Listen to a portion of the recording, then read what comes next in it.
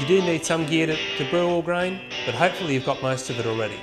Sure, a brewing rig and more equipment's going to make your brew day quicker and easier, but you don't need it to get started. You need a fermenter with a tap, long-handled spoon and sediment reducer. You need a hydrometer. You need a large 5-gallon pot or 19 litre. And you also need something to hold the grain, like a pillowcase made out of light, thin fabric. You can also get a purpose-built grain bag from your local homebrew shop, or you can order one online. For the full gear checklist and further information on how to brew your first all grain beer, download the free ebook which comes with this course. You might find you want to go further into homebrewing and develop your own brewing system. There's information on the Team Homebrew Masterclass about how to build your own brewery and take this to the next level. I encourage you to check it out and have a look.